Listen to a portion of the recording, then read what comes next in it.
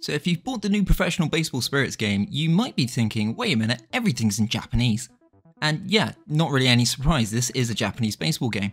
So wouldn't it be nice if it was actually in a language you could understand? Currently, there's 3 ways that you could get this translated. The first is learn Japanese, which for most people isn't going to be the easiest or quickest solution. Next, like I'm sure a lot of people use, is using Google Translate, whether it's on your phone or another device. Now this can be handy in a lot of situations, and I do use it myself from time to time, but it's also a massive pain to get my phone out of my pocket and have a look at what the screen's saying every 5 seconds. That brings us to the third option, which is a screen translator. Now this is basically the same as using Google Translate on your phone, albeit it's not exactly perfect. However, you don't always have to constantly keep getting your phone out, so you can actually just use this instead. One thing I will point out straight away though, and this is primarily for PlayStation 5 users, is that you really do need a second screen for this to work and a PC. If you're playing through the Steam release, then technically you can just follow some of these steps, but just make it do it in-game instead.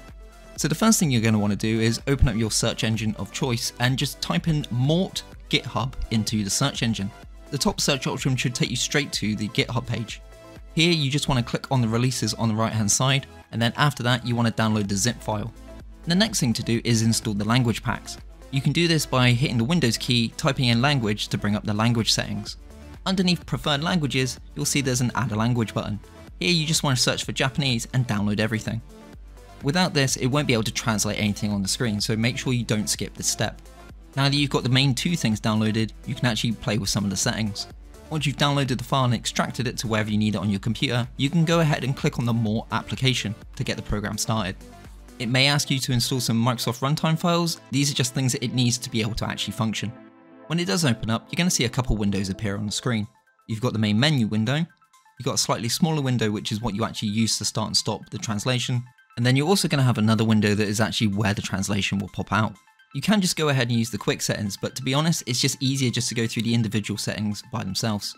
In the General tab, make sure that the OCR is set to Win OCR, which is a recommended setting. Underneath that, make sure that the language is set to Japanese. Underneath the Translation tab, also make sure that everything is going from Japanese to English, or whichever language you need it to go to. Next, click on Additional. Whenever you open and close the program, this is something you're going to have to do every single time. All the other settings you can save as a config file, which you can see below, but this one step, do make sure that you redo it. I can't tell you the amount of times that I've gone through all of these steps and then realised that I've not done this. So make sure Capture in Active Window is ticked, and then you'll see a button underneath that says Specify the window to bring the screen. If you click on this, it's going to come up with all the active windows on your desktop. For me personally, I have the game going through a capture card that's then going through XSplit. You might have it going through OBS or some other program. If you're playing this on Steam, then you may need to make the game play in borderless mode rather than full screen, or it might not work. I can't say for certain because I play on PS5 and I haven't been bothered to buy a Steam version of this game, but if you do find that it doesn't work on full screen, then that's probably your reason. Now the program knows which screen it's looking for to make the translation, so the next thing to do is actually tell it where it should be looking for the translation. If you now click search on the small little remote window, it's going to come up asking you where does it want to capture from.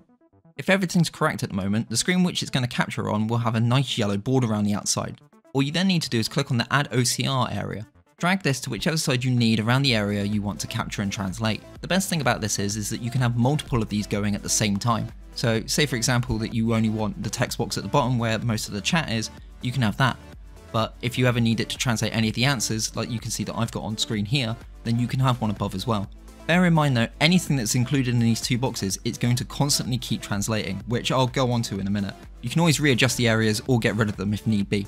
Once that's all done, you can finally hit the big orange button that says Translate. Hopefully as long as everything's gone right, you should start seeing some of the words translated in the translation box. Now one thing that is slightly annoying is that it's going to constantly translate anything in those 2 areas. What I mean by this is that sometimes the translation will be absolutely fine, and it will just keep the same sentence up.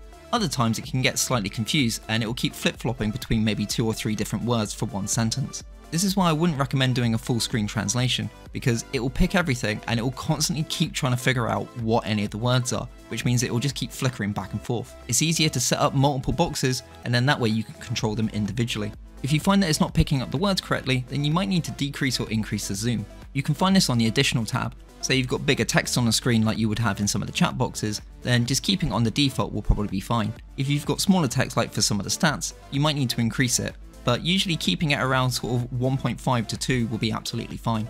Now you can actually change it from the translation being in the box to actually overlaying onto the screen.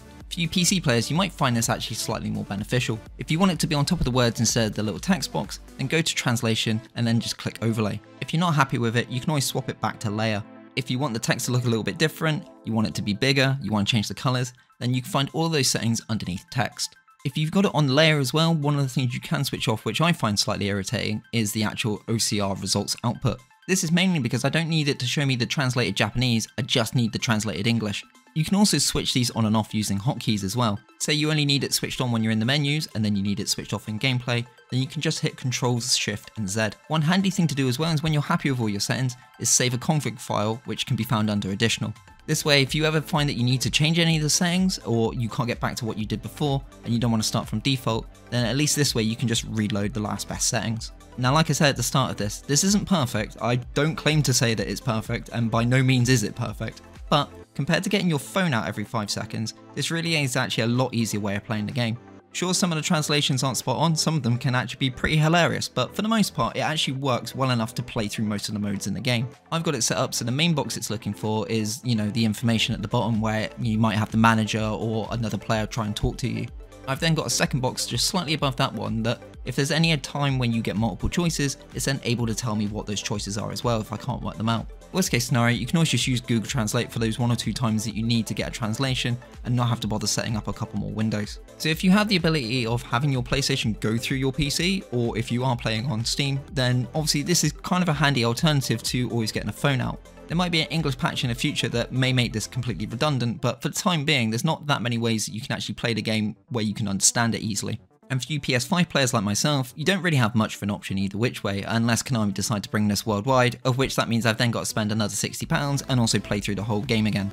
So there we go, I hope this means you're able to enjoy Professional Baseball Spirits a little bit better. If you do have any comments or questions, then just leave them below and I'll try and help the best I can. I'm not an expert on this, by no means am I an expert on this whatsoever. However, this is something I've been playing around with for the last sort of 2-3 weeks, and it's kind of helped me out quite a fair bit.